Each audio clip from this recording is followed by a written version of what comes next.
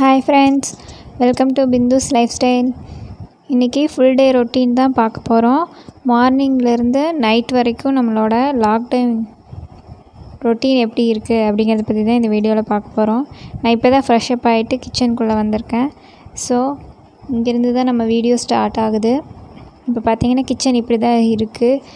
நைட்டெல்லாம் க்ளீன் பண்ணிவிட்டு எல்லாம் எடுத்து வச்சுட்டு தான் நாங்கள் தூங்க போனோம். ஸோ இப்போ டைம் கரெக்டாக பார்த்திங்கன்னா 7:30 ஆக போகுது. இப்போ டீ ரெடியாக இருக்குது. நைட்டு கவுண்டர் டாப் எல்லாம் க்ளீன் பண்ணி வச்சுட்டு வெஷல்லாம் வாஷ் பண்ணி வச்சுட்டு தான் நான் போனேன். ஸோ இப்படி தான் இருக்குது கிச்சன். நம்ம கிச்சன் செல்ஃபு கொஞ்சம் மெஸ்ஸியாக தான் இருக்கும். இங்கே பார்த்திங்கன்னா ஒரு விண்டோ இருக்குது. இங்கேருந்து நம்ம மெயின் கேட்டை பார்க்கலாம். இந்த விண்டோ பக்கத்தில் நான் ஒரு மணி பிளான்ட் வச்சுருக்கேன். ஆக்சுவலாக இது வந்து என்னோடய பர்த்டேக்கு குட்டீஸ் வந்து ப்ரெசன்ட் பண்ணது. ஸோ வாங்க நம்ம ஃபஸ்ட்டு டீ குடிச்சிட்டு நம்மளோட டெய்லி ரொட்டீனை ஸ்டார்ட் பண்ணலாம். எப்போவுமே நான் கிச்சனில் வரும்போது எனக்கு டீ ரெடியாக இருக்கும். என்னோடய ஹஸ்பண்ட் வந்து எனக்கு முன்னாடியே எழுந்திரிச்சு டீ வச்சுருவாங்க. அவங்க டீ சாப்பிட்டு எனக்கு வச்சுருப்பாங்க. ஸோ நம்ம ஃப்ரெஷ்அப் ஆகிட்டு வந்தோடனே இந்த டீயை சூடு பண்ணி குடிச்சிட்டு மற்ற ஒர்க்கெல்லாம் ஸ்டார்ட் பண்ணலாம். இந்த டீ வந்து கொஞ்சம் ஸ்பெஷல் தான். என்னென்னு கேட்டிங்கன்னா இதில் நாங்கள் கொஞ்சம் இன்க்ரீடியன்ஸ் எல்லாம் சேர்த்து பண்ணுவோம். இது எப்படி நாங்கள் ரெடி பண்ணுறோங்கிறது ஈவினிங் நான் டீ வைக்கும்போது உங்களுக்கு காட்டுறேன். ஸோ இப்போ டீ ரெடி ஆகுது. பார்த்திங்கன்னா டீ சூடு பண்ணியாச்சு. இப்போ இந்த டீ கையில் எடுத்துகிட்டு முதல்ல நம்ம பண்ணுற வேலை என்ன அப்படின்னு பார்த்திங்கன்னா டீயோட முக்கியமான ஒரு ஆளை பார்க்க வெளியே போயிடுவோம். ஸோ வாங்க வெளியே போகலாம். அவங்களுக்கு தேவையானது ஒன்று இந்த ஃப்ரிட்ஜில் இருக்குது. ஸோ அதை எடுத்துகிட்டு நம்ம வெளியே போகலாம்.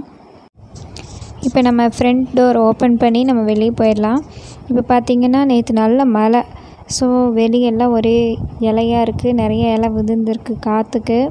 ஸோ இப்போ இப்படி தான் இருக்குது வெளியே பார்க்க. ஸோ நான் சொன்னவங்க இங்கே தான் இருக்காங்க. ஓரளவுக்கு கெஸ் பண்ணியிருப்பீங்கன்னு நினைக்கிறேன். ஆமாங்க, இது ஒரு ஃபின்ச் பேர்டோட கூண்டு தான். இதில் நாங்கள் 2 ஃபின்ச் வச்சுருக்கோம். ஒரு மேல் ஒரு ஃபீமேல் பேர்டு இருக்குது இங்கே. ஃபஸ்ட்டு எந்திரிச்சு டீயோடு இங்கே வந்துடுறது. வந்து முதல்ல அவங்களுக்கு வேணுங்கிற ஃபுட்டெல்லாம் இருக்கா, தண்ணி இருக்கா, அதெல்லாம் செக் பண்ணிப்பேன். டீ குடிச்சிட்டே இவங்கள பார்த்துட்ருக்கலாம். நம்ம ஃபுட்டு வச்சுட்டு அப்படியே கொஞ்சம் நேரம் வெயிட் பண்ணோம்னா அவங்க கீழே வந்து சாப்பிடுவாங்க. இப்போது ஒரு ஃபின்ச்சு தான் வெளியே இருக்குது. இன்னொன்று வந்து பாட்டுக்குள்ளே இருக்குது.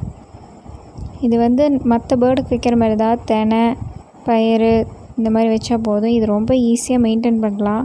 லவ் பேர்ட்ஸ் விட இது கொஞ்சம் நல்லாயிருக்கு. நாங்கள் ஃபஸ்ட்டு லவ் பேர்ட்ஸ் வச்சுருந்தோம். அதை விட இது கொஞ்சம் நல்லாவே இருக்குது மெயின்டைன் பண்ணுறதுக்கு. கண்டிப்பாக இதை பற்றி நான் தனியாக ஒரு வீடியோ போடுறேன். இப்போ பார்த்திங்கன்னா இங்கே உட்காந்துருக்கிறது வந்து மேல் பேர்டு தான். இது கொஞ்சம் பயப்படும்.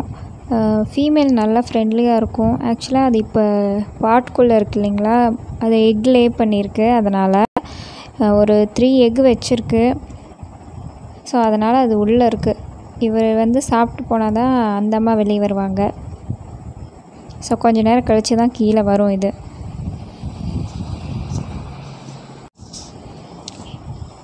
இவங்களை பார்த்துட்டே நம்ம அப்படியே டீ குடிச்சு முடிச்சிடலாம். இப்போ பார்த்திங்கன்னா மழை வந்தனால செடியெல்லாம் நாங்கள் எடுத்து இந்த பக்கம் வச்சோம். இனி இதெல்லாம் அந்தந்த இடத்துல செட். ஓகே, இப்போ கிச்சனுக்கு வந்தாச்சு. இப்போ நான் நைட்டு வந்து இதில் ராகி தோசைக்காக ஊற வச்சுருக்கேன். ஃபஸ்ட்டு இதை எடுத்து கிரைண்டரில் போட்டுடலாம். இது கிரைண்டரில் மாவு ஆகிட்டு இருக்கும்போதே அடுத்த வேலையெல்லாம் நம்ம ஸ்டார்ட் பண்ணிடலாம். இப்போ பார்த்திங்கன்னா நான் வந்து ஃபஸ்ட்டு பருப்பு வச்சிடுறேன் அடுப்பில். இப்போ பருப்பில் 1 ஸ்பூன் விளக்கெண்ணெய் சேர்த்துக்கிறேன். இது வயிற்றுக்கு ரொம்ப நல்லது. அது மட்டும் இல்லாமல் பருப்பு சீக்கிரமாக வெந்துடும். இன்றைக்கி மேரக்காய் சாம்பார் வைக்கலாம் அப்படின்னு எடுத்து வச்சுருக்கேன். கத்திரிக்காய் பொரியல், மேரக்காய் சாம்பார். அதுக்கு வேணுங்கிறதெல்லாம் ஃப்ரிட்ஜிலேருந்து எடுத்து வச்சுருக்கேன். பக்கத்துலேயே பார்த்திங்கன்னா புளி ஊற போட்டிருக்கேன் தண்ணியில் சாம்பாருக்காக. இப்போ பார்த்திங்கன்னா சாம்பார் ரெடி ஆகிட்டுருக்கு. இந்த லாக்டவுன் டைமில் நிறைய பேர் நாங்கள் வந்து கிச்சன்லேயே இருக்கிற மாதிரி இருக்குது, வேலையே தீர மாட்டேங்குது, நிறைய வேலை செஞ்சுட்டே இருக்கோம் அப்படின்னு திரும்ப திரும்ப சொல்கிறத நான் கேட்டுகிட்டே இருக்கேன். நம்ம டைமை நம்ம தான் மேனேஜ் பண்ணணும். ஸோ நான் வந்து மார்னிங்கே எல்லா ஒர்க்கும் முடிச்சிடுறேன். அதுக்காக தான் இந்த வீடியோ போஸ்ட் பண்ணியிருக்கேன். இதை பார்த்தா உங்களுக்கு ஒரு ஐடியா கிடைக்கலாம். இந்த மாதிரி நீங்கள் ஃபாலோ பண்ணி பாருங்கள், நிறைய டைம் கிடைக்கும். சமையல் வேலையெல்லாம் காலையிலேயே நான் முடிச்சிடுவேன். ஒரு குறிப்பிட்ட டைமில் எல்லா ஒர்க்கையும் முடிச்சுட்டு தான் நான் மற்ற வேலைக்கு போவேன். ஸோ எனக்கு நிறையவே டைம் இருக்குது. நீங்கள் இந்த வீடியோ பார்த்தீங்கன்னா கண்டிப்பாக அது தெரியும். இதை பாருங்கள், உங்களுக்கு ஏதாவது யூஸ்ஃபுல்லாக இருக்கும்னு நம்புகிறேன். நான் ஒர்க் டேஸில் டெய்லியும் எப்படி ரொட்டீன் ஒர்க்கை பிளான் பண்ணி பண்ணணும், அதே டைமில் தான் லாக்டவுன் டேஸ்லேயும் பண்ணிகிட்ருக்கேன். அதனால் எனக்கு பெருசாக வித்தியாசம் எதுவும் தெரியலை. இப்போ கூழ் காய்ச்சிட்ருக்கேன் என் குட்டீஸ்க்காக. அவங்க பாலெலாம் குடிக்க மாட்டாங்க, கூழ் தான் நாங்கள் கொடுத்து பழக்கிட்டுருக்கோம். இப்போ கூழ் ரெடி ஆகிடுச்சு. அவங்க வந்தாங்கன்னா குடிக்கிறதுக்கு கொடுத்துர்லாம். இது வந்து ரொம்ப நல்லது உடம்புக்கு, ராய்க்கூழ். அந்த ஒர்க்கெல்லாம் நடந்துகிட்ருக்கும்போதே பக்கத்தில் வாஷிங் மிஷின் துணியும் நான் போட்டுறேன். வாட்டர் பாட்டிலில் தண்ணி ஃபில் பண்ணி நாங்கள் ஹாலில் வச்சுக்குவோம் எப்போவுமே. அப்பப்போ அந்த பாட்டில் பார்க்கும்போதெல்லாம் தண்ணி குடிச்சிட்டே இருக்கலாம் அப்படிங்கிறக்காக. இப்போ பார்த்திங்கன்னா சாப்பாடு, சாம்பார், அப்புறம் தயிர், ரசம், பக்கத்தில் மாவாட்டி எடுத்து வச்சுட்டேன். ராகி தோசைக்கு நைட்டு கிரைண்டர்லேருந்து எடுத்து வச்சாச்சு. இது நைட்டுக்கு ரெடி ஆகிடும். இப்போ இந்த சைடு பார்த்திங்கன்னா கத்திரிக்காய் பொரியல் ரெடி ஆகிடுச்சு. ஸோ நம்மளுக்கு லன்ச் ஒர்க் முடிஞ்சுது. இதே தான் மார்னிங் பிரேக்ஃபாஸ்ட்டுக்கும். இந்த சைடு அடுப்பில் தண்ணி வச்சுருக்கேன், எல்லோரும் இனி லைனாக குளிக்கலாம் அப்படின்ட்டு. தண்ணி காயறக்குள்ளே கொஞ்சம் வேலையெல்லாம் நம்ம முடிச்சுட்டு வரணும். இப்போ டைம் பார்த்திங்கன்னா 8:35 ஆக போகுது. இப்போ கிச்சனில் சமையல் வேலை முடிஞ்சுது. இப்போ வீட்டுக்குள்ளே வெளியே எல்லாம் கூட்டிகிட்ருக்கேன். இப்போ வெளியே கூட்டிகிட்ருக்கேன் பார்த்திங்களா எவ்வளோ குப்பை இருக்குன்ட்டு. இப்போ இதெல்லாம் கூட்டி அந்த செடியெல்லாம் அரேஞ்ச் பண்ணணும். இப்போ நான் வெளியே கூட்டியாச்சு. பாப்பா எல்லாத்தையும் அரேஞ்ச் பண்ணிகிட்ருக்கா. இப்போ செடியெல்லாம் ஓரளவுக்கு வளர்ந்துருக்கு. நேற்று மழை வந்ததுனால நினைஞ்ச எங்கே ஏதாவது ஆகிடும்னு சொல்லி தான் எடுத்து நாங்கள் மாற்றி வச்சுருந்தோம். இதை பற்றி நான் ஒரு ஃபுல் வீடியோ போட்டிருக்கேன். அதோட லிங்க் வந்து டிஸ்கிரிப்ஷன் பாக்ஸில் கொடுக்குறேன், செக் பண்ணி பாருங்கள். இப்போ செடிக்கு தண்ணியெல்லாம் ஊற்றிடலாம் அப்படின்னு செடிக்கு தண்ணி விட்டுட்ருக்கோம். அடுத்தது ஃபின்ச்சோட கேஜையும் கொஞ்சம் சுத்தம் பண்ணிடலாம் அப்படின்னு பண்ணிகிட்ருக்கேன். அதை எவ்வளோ சுத்தமாக வச்சுக்கிறோமோ அவ்வளோ ஆரோக்கியமாக அது இருக்கும். அதனால் கொஞ்சம் அந்த இடத்த மட்டும் க்ளீன் பண்ணிவிட்டு அதோட ஃபுட்டு, வாட்டரெல்லாம் அரேஞ்ச் பண்ணி வச்சிட்டோம்னா ஈவினிங் வரைக்கும் நம்மளுக்கு ப்ராப்ளம் இல்லை. அது பார்த்துக்கும் மற்றதெல்லாம். இப்போ ஃப்ரெஷ் ஆகிட்டு வந்தாச்சு. சாமிக்கு விளக்கு பருத்திடலாம் அப்படின்னு பருத்திட்டுருக்கேன். இது பார்த்திங்கன்னா கிச்சனில் வச்சுருக்க சாமி படம், அப்புறம் அன்னபூர்ணி வச்சுருக்கேன். பக்கத்தில் ஒரு குட்டி பிள்ளையார் இருக்கார். அது கூடவே கிருஷ்ணரும் ராதையும் இருக்கிற மாதிரி ஒரு சிலை இருக்குது. இந்த 3மே எனக்கு கிஃப்ட் வந்தது தான், என்னோடய ஸ்டூடெண்ட்ஸ் கொடுத்தது. இப்போ காலையில் எல்லோரும் சாப்பிட்டாச்சு. ஸோ சாப்பிட்ட பாத்திரம், சமைச்ச பாத்திரம் எல்லாத்தையும் கழுவி நான் எடுத்து வச்சுட்டேன்.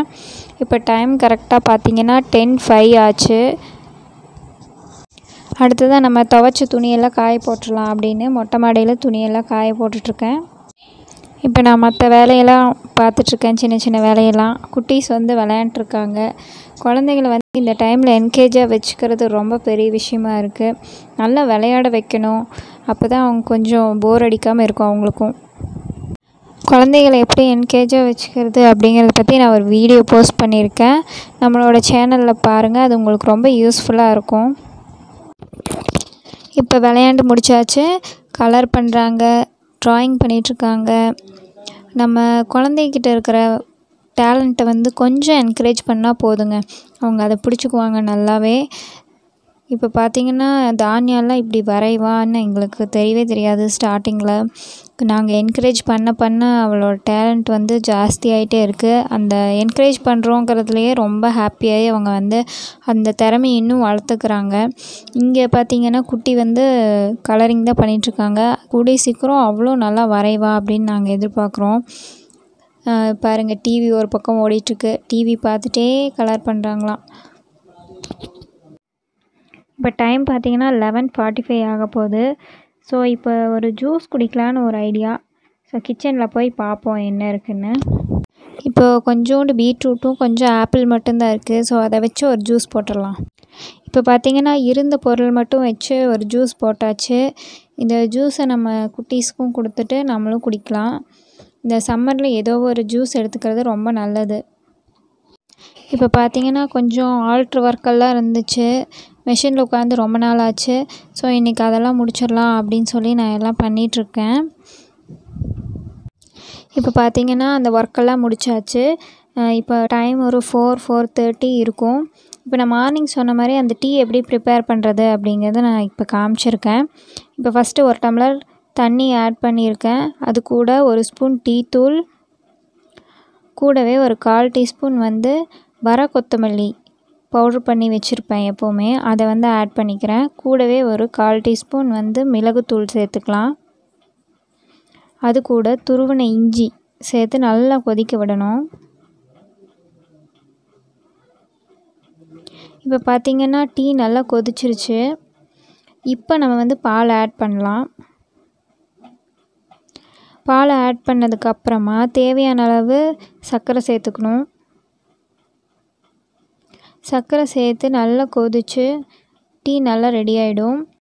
நல்லாயிருக்கும், வாசனை ரொம்ப நல்லாயிருக்கும். இது வந்து வயிற்றுக்கு ரொம்ப நல்லது. இந்த மாதிரி இஞ்சி, மிளகு, கொத்தமல்லி எல்லாம் சேர்த்து குடிக்கிற டீ இது ரொம்ப நல்லாயிருக்கும். இது குடிச்சு பழகிட்டிங்கன்னா நீங்கள் வந்து வேறு சாதாரணமாக டீ வச்சு குடிக்க மாட்டீங்க. கண்டிப்பாக இதெல்லாம் போட்டு தான் குடிப்பீங்க. ட்ரை பண்ணி பாருங்கள். இப்போ டீ ரெடி ஆகிடுச்சு. இது ஃபில்ட்ரு பண்ணிடலாம். இன்றைக்கி வந்து நான் ஸ்நாக்ஸுக்கு வந்து காளான், முட்டை காளான் வீட்லேயே ப்ரிப்பேர் பண்ணியிருக்கேன். ரோட்டுக்கடை காளான். இதோட லிங்க்கை நான் வந்து டிஸ்கிரிப்ஷன் பாக்ஸில் கொடுக்குறேன், போய் பாருங்கள்.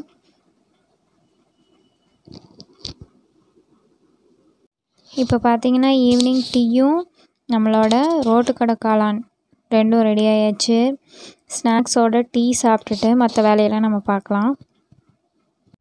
இப்போ பார்த்தீங்கன்னா ஈவினிங் வாசலில் விளக்கேற்றியாச்சு. உள்ள சாமி ரூம்லேயும் விளக்கேற்றியாச்சு. அடுத்ததாக சாம்பிராணி போட்டுட்ருக்கோம். சாம்பிராணி வந்து கண்டிப்பாக போடுங்க. இது ஒரு பாசிட்டிவ் வைப்ரேஷனை வீட்டுக்குள்ளே கொண்டு வரும். இப்போ பார்த்திங்கன்னா ஈவினிங் ஒர்க்கெல்லாம் முடிஞ்சுது. இப்போ நைட் டின்னர் ரெடி ஆகிட்டுருக்கு. நம்ம காலையில் ராகி தோசைக்கு மாவாட்டி வச்சுருந்தோம். அந்த மாவில் தான் இப்போ தோசை ஊற்றிட்டுருக்கேன். பக்கத்தில் பார்த்திங்கன்னா காலையில் வச்ச சாம்பார் மீதம் இருக்குது. அதையே நான் சூடு பண்ணி இப்போ டின்னருக்கு யூஸ் பண்ணுறேன். நம்ம வந்து சிறுதானியங்களை இப்படியாவது நம்ம சேர்த்திக்கலாம் அப்படின்னு சொல்லி தான் நாங்கள் ராகி தோசை, கம்பு தோசை, பச்சை பயிறு தோசை இந்த மாதிரி வெரைட்டியாக நாங்கள் செஞ்சுக்குவோம். இது மற்ற தோசை மாதிரி தான், ரொம்ப நல்லாயிருக்கும், டேஸ்டியாகவும் இருக்கும். ரெண்டாவது ரொம்ப ஹெல்த்தியும் கூட. இந்த தோசை எப்படி இருக்குங்கிறது நான் இப்போ காமிக்கிறேன் பாருங்கள். தோசை ரொம்ப நல்லாயிருக்கும். இது மற்ற தோசை மாதிரி தான், நல்லா மொறுமொறுன்னு நல்லா டேஸ்டியாக இருக்கும். சாப்பிட்றதுக்கு ரொம்ப நல்லாயிருக்கும். குட்டீஸுக்குமே ரொம்ப பிடிக்கும். நீங்கள் ட்ரை பண்ணி பாருங்கள். இதை பற்றி நான் வந்து ஃபுல் வீடியோ நான் கண்டிப்பாக தனியாக போஸ்ட் பண்ணுறேன். இந்த மாதிரி சிறுதானியங்களை தயவு செஞ்சு உணவில் எடுத்துக்கோங்க, ரொம்ப நல்லது. இப்போ பார்த்திங்கன்னா ஒரு 4 வகையான கீரையை வந்து க்ளீன் பண்ணி எல்லாம் தனித்தனி கவரில் போட்டு எங்கள் மாமியார் கொடுத்துட்ருக்காங்க. நாங்களுமே டைம் இருக்கும்போது கீரையெல்லாம் சுத்தம் பண்ணி ஃப்ரிட்ஜில் ஸ்டோர் பண்ணி வச்சுக்குவோம். அடிக்கடி கீரை வந்து நாங்கள் எடுத்துக்குவோம். கீரை அடிக்கடி செஞ்சு சாப்பிட்றது ரொம்ப நல்லது இல்லைங்களா, அதனால தான். இப்போ தோசை மாவு பார்த்திங்கன்னா மீதம் ஆயிருக்கு. அதை நான் வந்து ஃப்ரிட்ஜில் ஸ்டோர் பண்ணிட்டேன். அது எப்படி இன்னொரு வேலைக்கு சரியாக போகும். இப்போ டின்னர் எல்லாருமே சாப்பிட்டு முடிச்சாச்சு. இப்போ கவுண்டர் டாப்பெல்லாம் க்ளீன் பண்ணி வெஷலெல்லாம் வாஷ் பண்ணி வச்சா நம்ம ஒர்க்கு முடிஞ்சுது. ஸோ கிச்சனில் ஃபுல்லாக க்ளீன் பண்ணி வச்சுட்டு தூங்க போனோம்னா மார்னிங் வந்து நம்ம ஒர்க் ஸ்டார்ட் பண்ணும்போது ஃப்ரெஷ்ஷாக இருக்கும். வரும்போதே கிச்சன் கசகசன்னு இருந்தால் நிச்சயமாக லேட் ஆகும் சமையலெல்லாம் முடிக்க, மற்ற வேலையெல்லாம் முடிக்க. ஸோ நைட்டே நான் வந்து இன்றைக்கி கிச்சனெல்லாம் க்ளீன் பண்ணிகிட்ருக்கேன். மேக்ஸிமம் நான் இப்படி வந்து பண்ணி வச்சுருவேன். சில சமயம் என்னாலையுமே முடியலைன்னா நான் விட்டுருவேன். எப்போவும் ஒரே மாதிரி இருக்காது இல்லைங்களா, அதனால். ஆனால் முடிஞ்ச வரைக்கும் நைட்டே எல்லாம் க்ளீன் பண்ணி வச்சிட்டோம்னா நமக்கு ரொம்ப ஃப்ரெஷ்ஷாக இருக்கும் மார்னிங். நான் வந்து கவுண்டர் டாப் க்ளீன் பண்ணி அடுப்பெல்லாம் வந்து தொடச்சி எல்லா வேலையும் முடிச்சுட்டு போக தான் பார்ப்பேன் முடிஞ்ச வரைக்கும். இப்போ பார்த்திங்கன்னா எல்லாம் க்ளீன் பண்ணிகிட்ருக்கேன். அடுத்தது வெஷல் வாஷ் பண்ணி எல்லாத்தையும் கூட்டி எடுத்து கழுவின பாத்திரத்தெல்லாம் அரேஞ்ச் பண்ணி வச்சிட்டோம்னா ஒர்க் முடிஞ்சுது. ஸோ இப்போ நான் வந்து ஒர்க்கிங் உமன்ஸ்க்கும் அப்புறம் ஹோம் மேக்கர்ஸ்க்கும் ஒரு டிப்ஸ் சொல்லலான்னு இருக்கேன். அது என்னென்னு பார்த்தீங்கன்னா, நம்ம வந்து டெய்லியும் ஒர்க் பண்ணுறோம், நம்மளை வந்து யாரும் என்கரேஜ் பண்ணல, பாராட்டலை, ஒரு பாராட்டு கூட பாராட்ட மாட்டேங்கிறாங்க அப்படின்னெல்லாம் ஃபீல் பண்ணாதீங்க. நம்ம வேலை வந்து நம்ம கரெக்டாக செஞ்சுட்டே இருப்போம். நிச்சயமாக அது வந்து எல்லாத்துக்கும் தெரியும். பாராட்டி தான் அதை வந்து சொல்லணுன்ட்டு இல்லை. ஸோ நம்ம ஒர்க்கை நம்ம செஞ்சுட்டே இருப்போம். ரொம்ப சந்தோஷமாக செய்வோம். எந்த ஒர்க் பண்ணாலும் அதை ரொம்ப சந்தோஷமாக செய்வோம். நம்ம ஃபேமிலிக்காக நம்ம செய்கிறோம், நம்ம குழந்தைகளுக்காக செய்கிறோம், நம்ம ஹஸ்பண்ட், நம்மளை சுற்றி இருக்கிறவங்களுக்காக நம்ம செய்கிறோங்கிறதுல பெருமையாக நம்ம செய்யணும். ஸோ அப்போ நம்மளுக்கு சலிப்பே தெரியாது. நம்ம செய்கிற வேலையை நம்ம ரொம்ப சந்தோஷமாக செய்யும்போது அது ஃபுல்ஃபில்லாக இருக்கும். நீங்கள் ஒரு சமையல் செஞ்சாலுமே சரி, இல்லை மற்ற எந்த ஒர்க் செஞ்சாலும் நம்மளுக்கு சாட்டிஸ்ஃபைட் ஆகிற மாதிரி நம்ம செய்யணும். ஸோ அது வந்து இன்னும் உங்களுக்கு சந்தோஷத்தை அதிகமாக கொடுக்கும். அதனால் என்னை பாராட்டலை, என்னை வந்து என்கரேஜ் பண்ணலன்னு யாரும் ஃபீல் பண்ணாதீங்க.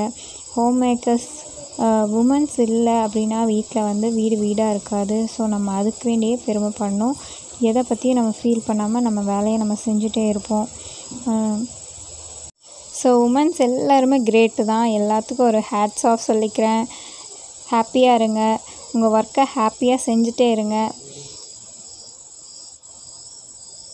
நீங்கள் ஹாப்பியாக இருந்தால் தான் உங்கள் ஃபேமிலி வந்து ஹாப்பியாக இருக்கும். ஸோ லேடீஸ், எப்போவுமே ஹாப்பியாக இருங்க. உங்கள் ஃபேமிலிக்கும் அந்த ஹாப்பினஸ்ஸை ஸ்ப்ரெட் பண்ணுங்கள். ஏன்னா ஹாப்பி ஃபேமிலி தான் ஹெல்த்தி ஃபேமிலி இல்லையா? அதனால தான் சொல்கிறேன்.